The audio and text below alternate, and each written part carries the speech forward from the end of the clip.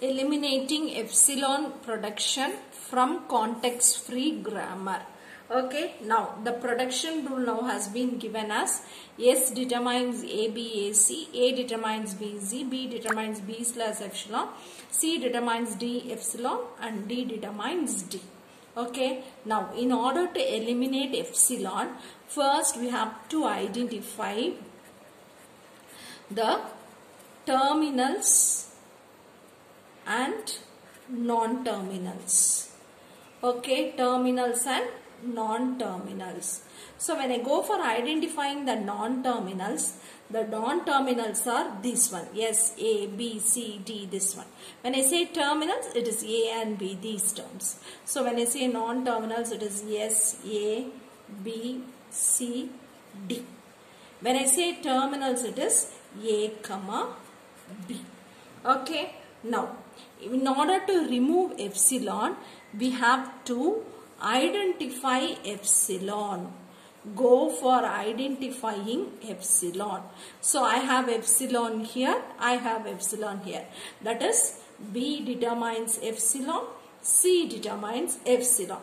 Now, we have to remove this epsilon one by one. Now, let us first remove B determines epsilon. Remove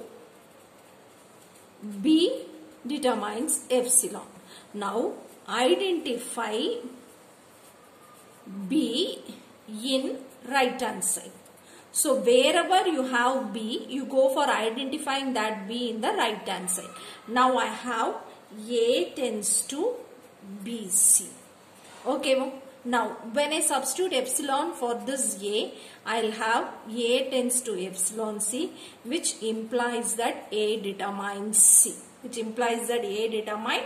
C. So now this is now my A will be how? So I'll have my A as BC slash C. Okay, now remove C determines E. C determines epsilon. Now identify C in right hand side. Identify C in right hand side. So now you have C in S determines AB, AC. Now when you go for substituting epsilon for this, so S determines AB, A epsilon, which implies S determines AB, A. So now my S becomes AB, AC slash AB. Okay, now another, you have C from A tends to BC. So A tends to BC.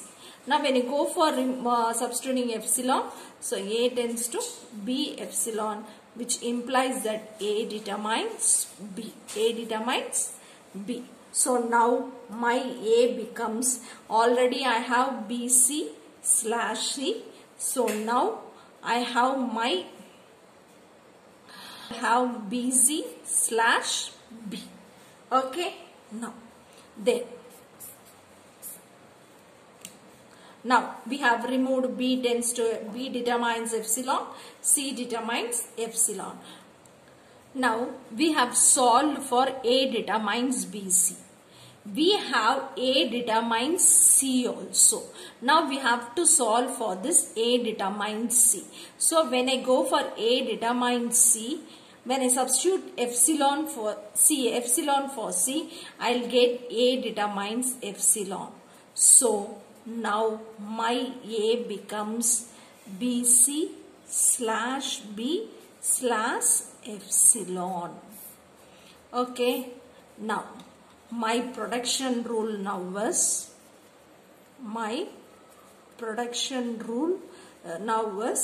S tends to ABAC slash AB. A tends to BC slash B slash epsilon. Then B tends to, we have removed B determines epsilon, so it is B determines B. Then C determines epsilon has been removed, so it is C determines B. then D determines D.